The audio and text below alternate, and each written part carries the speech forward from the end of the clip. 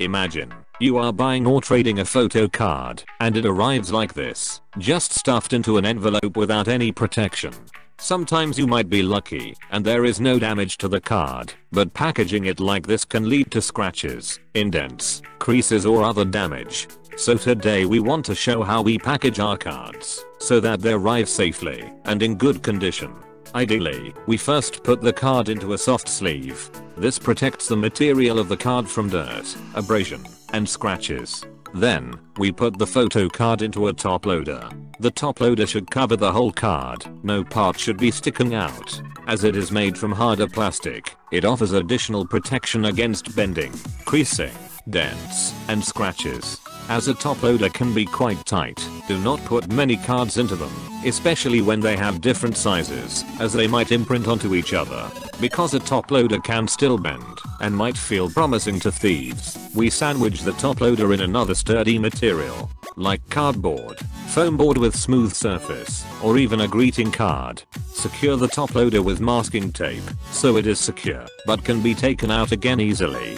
Sorting machines are not gentle, and content with hard or sharp edges can rip through the sides of a paper envelope, resulting in damage or lost items. This is why we secure all envelope edges with tape. This way, they cannot rip. Use plastic tape for this, as masking tape often is not as secure. You can package bigger cards in a similar way, if possible. There are hard cases available in bigger sizes, though they might be less accessible in some countries. If you do not have a top loader, you can use firm and smooth cardboard instead. Please pay attention that you do not use any cardboard that has ridges or a noticeable structure. These can press into the card, and then the card will have a wavy structure too.